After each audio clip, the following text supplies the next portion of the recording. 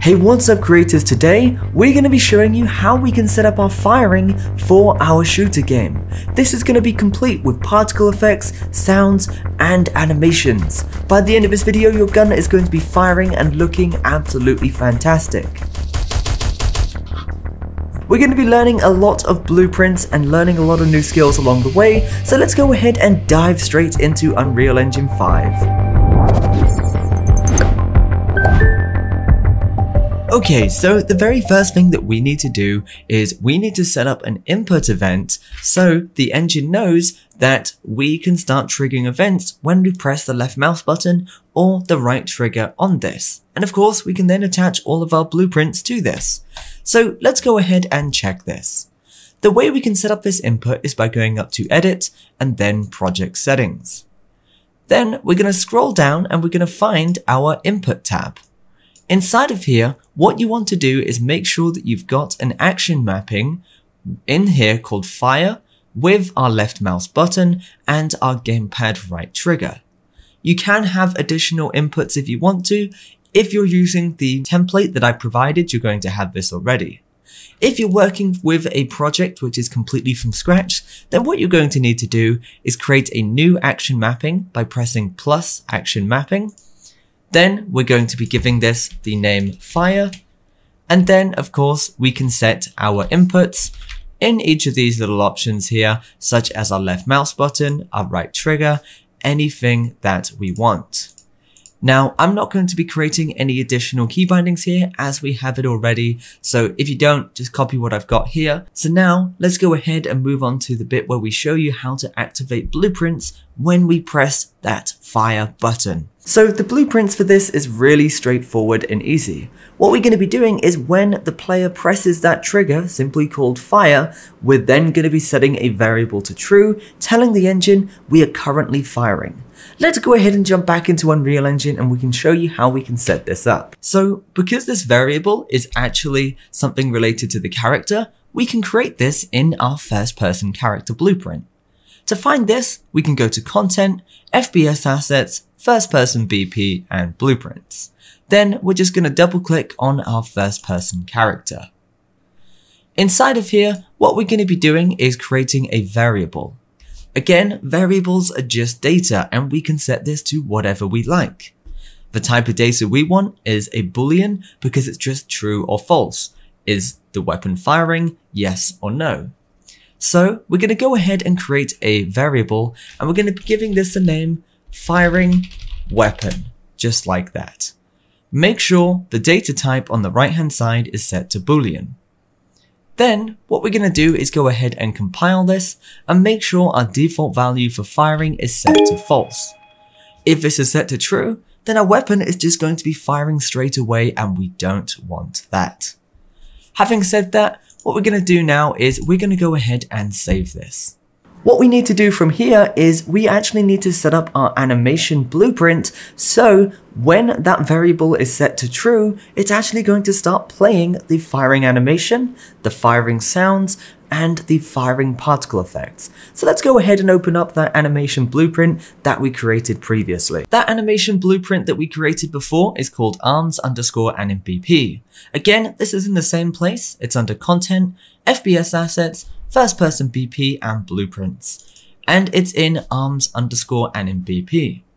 Inside of here, you're going to be able to see your state machine and your animation blend space that we created before.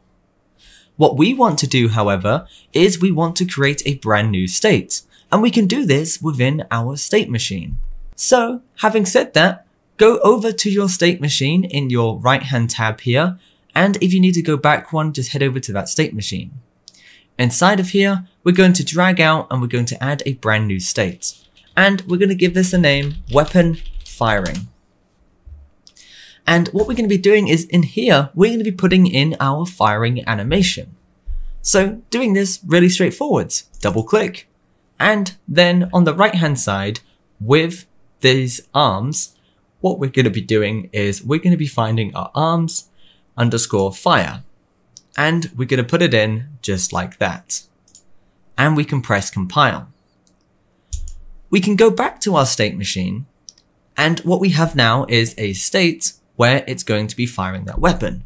But we've not actually told it when it should be going into that state. And that's where transitional rules are going to be coming in. We can consider a transitional rule to be just like a gate. If the gate is open, then we're going to move into this state. If it's not, we're going to stay in the current state. It's as simple as that. Let's show you how you can set this up using booleans. The way we can do this is we have this little transitional rule here, going from locomotion to weapon firing. Let's double click on this and we can see it's going that way because of the arrow. Let's double click on this and it has an option here for can enter transition. And it's simply just a boolean. So what I need to do is create another variable, which is basically going to be linked to the one that we created in the character blueprint earlier. I'm going to give this the name shoot weapon. Then I can get a reference to that by dragging it into the event graph and putting it into my transitional rule. Press compile, and what's going to happen now is it's going to go from our locomotion to our weapon firing animation if that animation is set to true. We also need to do the same thing for going back. So drag from weapon firing back to our locomotion, and then we're going to be creating that transitional rule for weapon firing to locomotion, and it's going to be very similar. If our shoot weapon is not going to be true, then we're going to go back. So the way we're going to do this is we're simply going to be searching for the not boolean. So drag out from shoot weapon, search for not boolean, and then we're just going to put this in between. And what's going to happen now is if I go to my anim preview editor, if shoot weapon is true, you're going to see in the top left hand corner there, he's now shooting his weapon. Looking really, really awesome. The only thing we need to do now is show you how we can actually link this up to our character blueprint. Again, linking this up to our character blueprint is really straightforward. We're simply just going to be casting to that blueprint and essentially linking the weapon firing variable that we created earlier to the variable that we've got in this animation graph. And that's going to bring everything together. To do this, what we're going to do is after we've got the player speed here, we're also simply going to get the value of our get firing weapon. And then from that, we're going to set our shoot weapon equal to that value. And that's it really. That's exactly how we can link this. So we've taken the value from our first person character for our firing weapon, and then we've set our animation variable equal to that. So now what's going to happen is whenever that variable is set to true, it is going to start firing this. So the last simple bit of code that we need to do here now is show you how you can get that variable to switch to true when we press that input. It's just a couple of nodes of blueprints. Let's hop in and do that. To do this, we need to go back over to our first person character. And inside here, we are going to be creating an input action with that firing input we created earlier. We're going to right click and we're going to search for fire. Then once we press that, we're simply going to set firing weapon to true. Really straightforward. And if I go ahead and press compile now and press play, while we're holding it down, we are shooting our weapon. What we also need to do is when we stop shooting our weapon, so when we're no longer holding down left click, we are going to be telling it to stop firing our weapon. We've not got any mechanics in here for reloading or anything like that just yet, but what I want you to have is just this. We hold down left click, he's shooting, we let go of that, and it stops shooting. So some really, really simple mechanics there. We can run around, we can shoot, and it's all starting to come together. The very last thing that we need to do inside of here is show you how we can set up the visual effects for this. So that being the particle effect for the muzzle flash and also the sound so you can hear this gun shooting. To do this, we're going to be taking an animation for firing that weapon and we're going to be putting some notifiers on there. Where we just say at this frame, we're going to play this and we're going to play this. You'll see what I mean in a second. Let's hop in. So to do this, what we're going to do is we're going to take our FPS arms under our arms animation BP here, and you can see we've got our weapon. And if I go to my state machine and my weapon firing, I've got my arms_fire.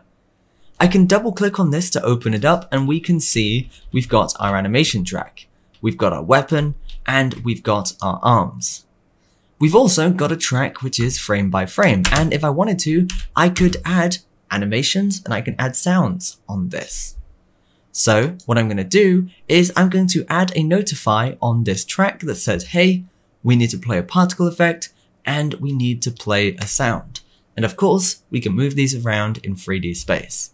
So again, to get to this, what we need to do is open up that animation BP. We're going to go to our weapon firing and we're going to double click on our arms_fire. This is in our arms underscore and in BP. Ideally, you'd put this in a weapon, but this is a very quick workaround. So what I'm going to do under notifies, I can right click and add a new notify to say we need to play a sound. And every time the animation gets to that point, it's going to play a sound. So every shot basically. And if we click on this animation notify, we can then change the details of this in the panel in the top right. And we can choose a specific sound. So I can search for rifle, and I'm going to be going with rifle_shot, and I'm going to be using number 20. You can choose any one of these. Actually, I like the sound of 17, so I'm going to choose that. If I press play, you can hear that gun going off every time it activates. And we can do the same thing with the muzzle flash and just make it happen at the exact same time. To do this, we need to create another notify track. We can do this by going to notifies and then track and then add a new notify track. And we're going to give this a name VFX. So we've got the top track here, which is for our sounds, and we've got the bottom track, which is for our VFX. And again, I can right click on that, add notify, and this time I'm going to be using a particle effect. I can click on that notify to determine how it's going to look, which is just a particle system in the top right. And I can use my muzzle_01. And now, when I'm shooting, I can see I have got my muzzle, I've got my rifle, and it's shooting. If you can't see your muzzle for whatever reason, what we might have to do is just move the location of this.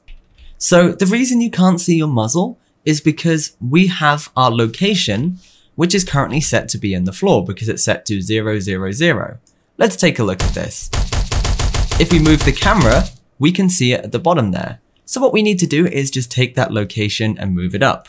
So let's move it up by 100 to start with in the location offset in the top right. It's getting closer. And then we're going to move it up some more. So let's set this to maybe 200. A little bit too much. 150. And that looks about correct for the height. What I also need to do is slightly move it on the y-axis as well. So I'm going to move this 20.